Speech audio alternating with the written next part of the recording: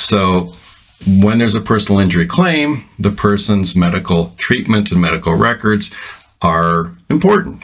So the insurance carrier will ask the person who's making the claim to sign a medical records release, so the insurance company can go get the records. The medical records can be used sort of as a tool to show them the path to go dig further to try to prove what the insurance company wants to prove, which is your current claimed injury is not something new related to the incident, but in fact it's something that you had before, and your new treatment is just a continuation of your prior treatment. I'm not saying that's true, but I'm saying that's one way that you can make a claim much less valuable.